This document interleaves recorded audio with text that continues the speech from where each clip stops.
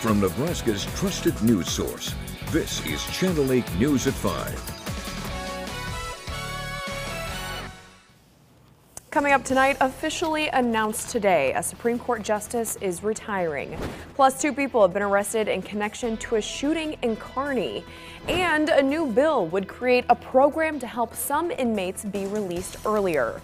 But first tonight, we start with a developing story. An LPS bus driver is facing disciplinary action after a student was left on a bus. Lincoln Public Schools says on Tuesday around 11 a.m., a staff member found the child walking around the transportation center parking lot. The bus had been parked there since a little before 9 a.m. LPS says the driver did not walk the entire bus to check seats before leaving, which is in violation of their safety protocols. The student was then safely taken to Lakeview Elementary. And back to our top story tonight, a bill that could give specific inmates a conditional early release was discussed today at the state capitol. Channel 8's Ariana Martinez explains how the bill would work. LB 831 would create a diversion program and look at conditional release for pregnant or postpartum mothers who are the main caregivers for children. Nature Villegas was the only person to speak from a neutral standpoint. She is also the only woman in the room who was given birth in prison. 11 years ago, I was addressed from the state of Nebraska as inmate 97313. I have to take this down. I went to York Penitentiary. I found out I was pregnant in county jail. It was a very excruciating experience. But I want to speak on behalf of, I'm neutral because I love the bill. The issue I have is maybe more of a case-by-case approach. Villegas stated that because she was protecting herself in a domestic violence situation, on paper she was a violent offender, which would exclude her from a program like this. It is incentive to get involved in programming, to get right for our kids and figure out the way. And the more that we have these resources, that's preventative. Those for this bill want to keep families together, especially in the first year of a baby's life, as one positive. Others include: it will help alleviate the overcrowding in our correctional facilities because we see that jails are feeders into them, so we have to begin on that front end as well. It allows parents to continue to be providers for their children and decrease the risk of familial cycles of incarceration. The director of Nebraska Department of Correctional Services spoke about a nursery program in our state already in place and was opposed to this bill. I don't have the resources, component, structure, staff, or anything else to supervise this in the community. The bill would leave the discretion up to counties for what offenses would be excluded from this diversion program, and Mothers Against Drunk Driving was there to make sure one offense was added. MAD urges an amendment to LB 831 to ensure that any DUI charge would disqualify an individual from being eligible for diversion. You are encouraged to write to your senators to share your thoughts on this bill before it makes it to debate. Reporting in Lincoln, Ariana Martinez, Channel 8 News. Also from the Capitol today, a bill aimed at keeping children out of the juvenile court system. Many children are in the system because of truancy, which is missing too many days of school. This bill would instead connect the children and their family with resources to help instead of going to court. Some senators worry this is making light of serious problems and would take away tools needed to keep a handle on these children. Excessive absenteeism. Why don't we call it what it is? Truancy. What's wrong with the word truancy? What's wrong with calling it what it is? Excessive absenteeism is another feel-good moment for us in the legislature to put our arms around children. By the way, some of these children are stabbing each other. They are public safety threats. An amendment would allow each county to create a diversion program with funding. And if that program still does not work for the child and they're missing school, then a judge can charge them with truancy. Now to new details on a shooting in Kearney earlier this month. 2 teenagers are now behind bars, but police say the investigation is far from over. Police arrested 18-year-old Joshua Morris and 19-year-old Mariah Chamberlain in Grand Island. Right now, police are not accusing them of murder in the shooting on January 16th that killed 31-year-old Jaron Shinpa. We've been told the teens may have critical information in the case. Police ask anyone that also has information to please come forward. Lancaster County deputies say they found hundreds of thousands of dollars worth of drugs in an RV. It happened near the I-80 and I-180 interchange. LSO says there was 254 pounds of marijuana and around $150,000 worth of cocaine. A man from New Jersey was arrested. And Lincoln police say they found a woman stabbed and a man hanging from a rope. It happened at a home near 27th and Capitol Parkway. Officers went in the home after they heard someone screaming for help. Police say they found a 32-year-old woman with multiple cuts and a 37-year-old man hanging in the basement. They're both now in critical condition. To COVID news now, the variant known as Stealth Omicron has been found in Nebraska. The Douglas County Health Department found 2 cases of the new variant earlier this week. The 2 people who tested positive have a history of international travel. The county's health director says Stealth Omicron just has a bad name because Nebraska is still able to find it using the same kind of testing. In Nebraska, we have 3 labs that are capable of doing sequencing, which is fantastic because we have more capability compared to some of the other states, so we're very lucky. And the 3 labs, including one at Creighton University, is able to sequence all these variants and then keep an eye on what variant are we seeing. The stealth variant has been detected in more than 40 countries and several U.S. states, although a lot is still unknown about it. In Denmark, though, it made up 45% of all COVID-19 cases in the country in mid-January. As digital classrooms become more common, they do bring some advantages. Video can get students into places they never would have been allowed before, including an operating room. A class of Central City students were able to virtually visit CHI Health St. Francis and see their new robot. Dr. Anton Samorvo gave them an online field trip. He says it can take 10 to 12 years to become a robotic surgeon, but because it's not as simple as turning it on and letting it do all the work. Small incisions take care of the problem faster. Students named the robot Sergio. The hospital hopes to inspire young people who have an interest in robotics or healthcare to explore career options. There are lots of different opportunities in the operating room. You do not have to be a surgeon to be in the OR. You can start right away out of high school and make $12 to $15 an hour and work your way up and use your facility's tuition reimbursement to pay. They'll pay for you to go to school. St. Francis opened this $32 million surgery addition last year. The staff says they're trying to stay on the cutting edge, and that means high-tech tools and reaching future scientists. Happening right now, UNL is celebrating the life of a longtime law faculty member. 75-year-old Anna William Shavers passed away over the weekend. She worked at UNL for more than 3 decades. Chancellor Ronnie Green responded to her passing in a tweet, calling her a leader in too many ways to chronicle in the UNL family and community. Very hard to say goodbye. May you rest in peace. And we're going to be bringing you more from that memorial service in our newscast tonight at 10 o'clock.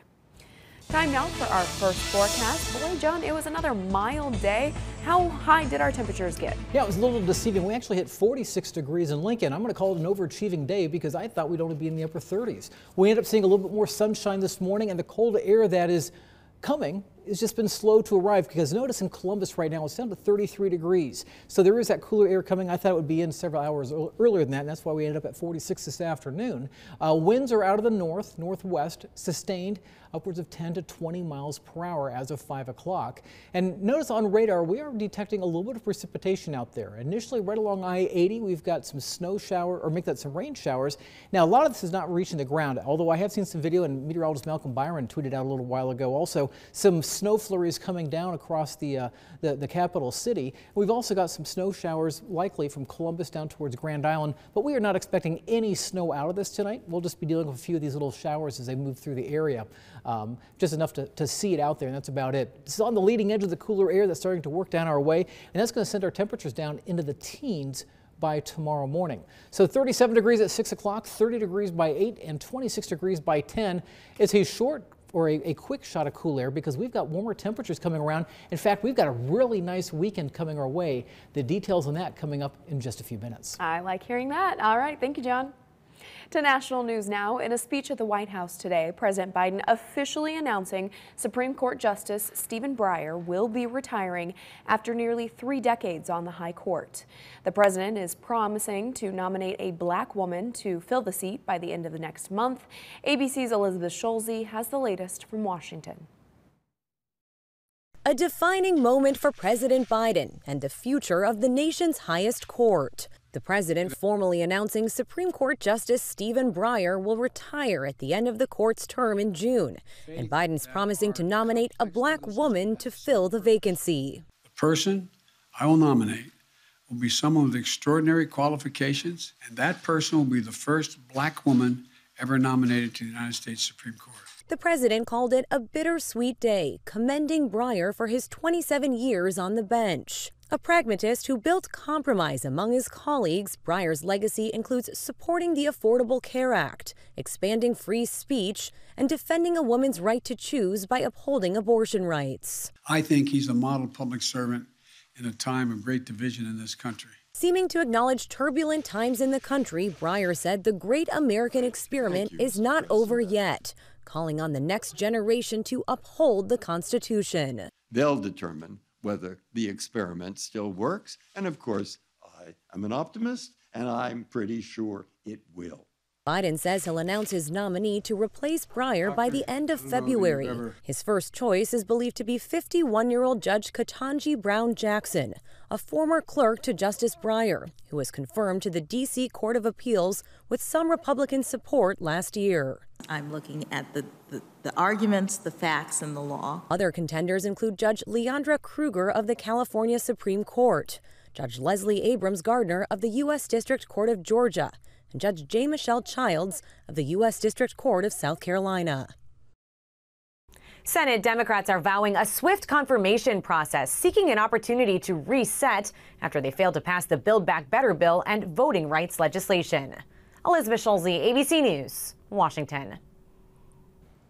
Still to come on the news tonight, one of the most sophisticated pieces of military technology is now at the bottom of the South China Sea. After the break, hear about the race to get that technology back.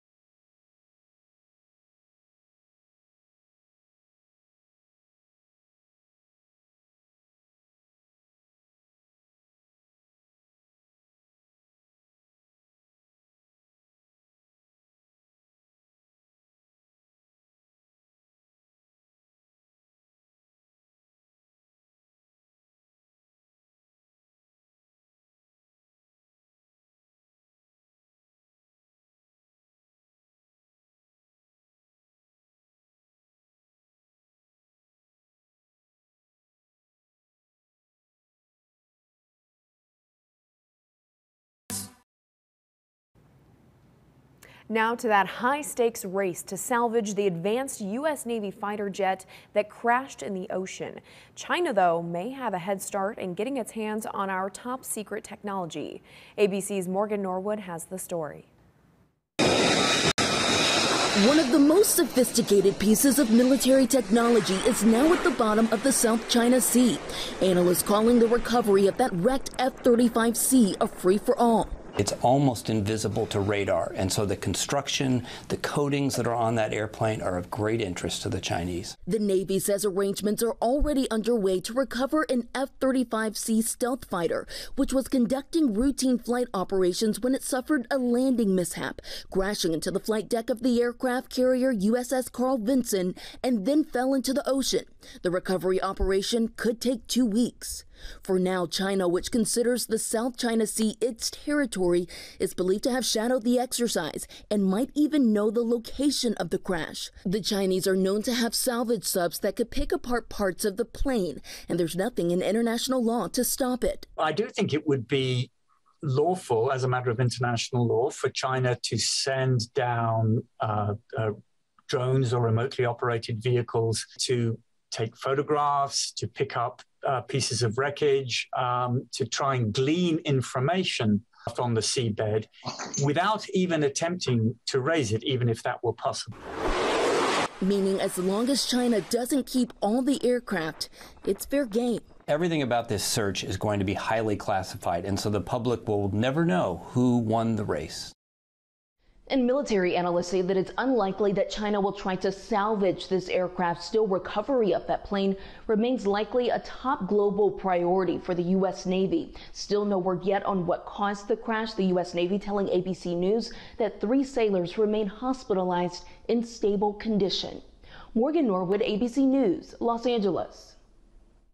Now, your Storm Alert Team forecast with Chief Meteorologist John Dessauer. It ended up being a mild day by late January standards. Lincoln reaching 46 degrees this afternoon. Several degrees warmer than what I thought we would see today. We've got some colder air coming, and it's just been slowly working its way in here instead of getting in here just a little faster like I thought we would see. Mostly cloudy skies right now. We look off to the south and the west, and if you look closely out in the distance, you may even see some precipitation out there because there's some falling in some spots, which I'll show you in radar in just a moment. But temperatures are still on the mild side. 42 in Lincoln. It's 40 in Beatrice and 43 in Hebron. Temperatures are cooling, though, back off to the north and west, where it's 33 in Columbus and 34 degrees in York. Winds remain sustained out of the north-northwest, 10 to 20 miles per hour, and even some sustained winds close to 30 miles per hour out towards Grand Island. You can see on radar some very light showers, some rain showers mixing with some snow showers. Also got a report from up near Branched Oak Lake of some snow showers falling up in that area. Also back out towards York and along Highway 30 between Columbus and Kearney. We may see some brief snow showers. These will keep moving off to the south and east. I'm not expecting any accumulation out of this. We may see a dusting in a few spots, but that should be about it. You can see this is on the leading edge of this colder air that's beginning to move into the area. We'll keep a chance for some snow showers for the next several hours. Then they should begin to move out of here by 8, 9 o'clock. And you can see that on Stormcast, how these are quickly moving off to the south and east. Now, tonight, temperature-wise, we're going to keep skies mostly cloudy, turning partly cloudy by sunrise. We will drop back down into the teens. So a chilly start tomorrow morning. Temperatures just a degree or 2 above our normal low temperatures this time of the year. We'll start with some clouds tomorrow morning. These will give way to sunny skies by late morning and early afternoon. In fact, by noon, sunny skies out towards the Tri-Cities. Stormcast still trying to hold on to a few clouds around the Lincoln area, but temperatures will start to warm. We're going to notice a pretty sharp gradient in temperatures. From Omaha out towards the Tri-Cities, you'll notice a difference between 34 degrees in Omaha, 41 in Lincoln, 48 in Hastings and Kearney, and 46 degrees for high temperature tomorrow in Hebron. Now, the big picture, we're going to have some nice weather around here, especially for the weekend. Saturday, we're likely to be in the mid-50s. Sunday, we'll probably be up near 50 degrees. And on Monday, we're likely to see temperatures in the upper 50s. And I think some of you could even see 60 degrees Monday afternoon. After that, we start to notice some changes coming. A weather system we've been talking about all week long starts to come our way, and long-range computer models suggest much colder air begins to come in back behind that. We'll tap into some of the coldest air that's sitting up over northern Canada right now, with temperatures potentially going below zero if we get snow out of this weather system.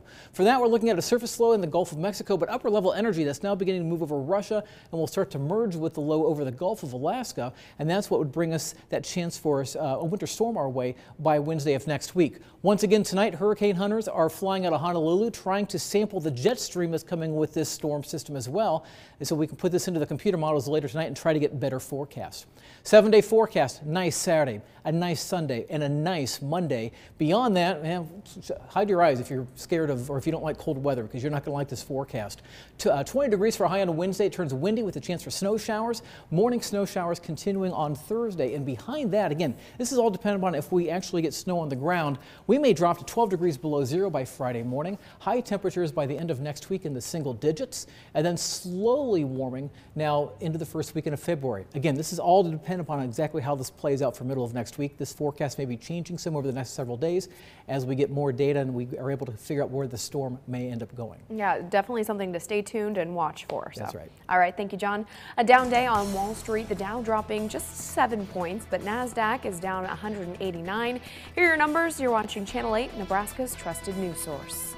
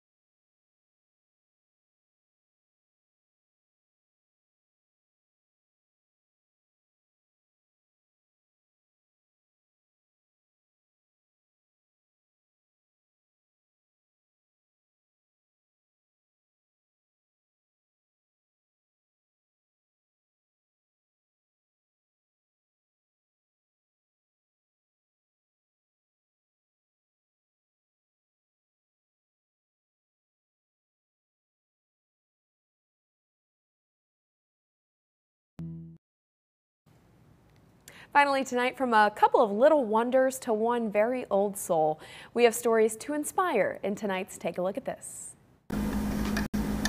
Get ready, there's a new young rock star of a designer in town, and she's only 9 years old.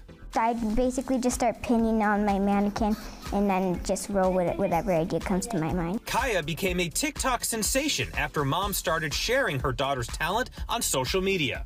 I would just hand her a piece of fabric, and within an hour, she would have this beautifully designed piece. Because I thought it was so unique, I thought it was worth sharing. Kaya's creations have even caught the attention of mega designer Vera Wang. And for a different type of inspiration, meet Rosie, the 2-year-old African penguin inspiring kids with special needs at the Odyssey Aquarium in Scottsdale, Arizona. Has anybody in this group ever felt different? I know I have. Yeah, for sure. Rosie was born with skeletal abnormalities that weakened her body, so her caregivers at the aquarium built a special sling to help her learn to walk. Now, her sweet shuffle is used to teach kids that different really means awesome. It's pretty cool. Unique. Daddy! Yeah, was that awesome? And finally, how about this for inspiring? Meet Jonathan, the oldest tortoise ever to live. Jonathan was gifted to Sir William Grey Wilson in 1882 and is believed to be close to 200 years old. Wilson eventually moved to the remote island of St. Helena, where he would become governor. Photos from that time show a youngish Jonathan roaming the grounds. For Take a Look at This, I'm Steve Nannis. Well, that is all the time that we have for tonight. Stay tuned. World News Tonight with David Muir is coming up next, and then we'll see you right back here at 6 o'clock. Have a wonderful night.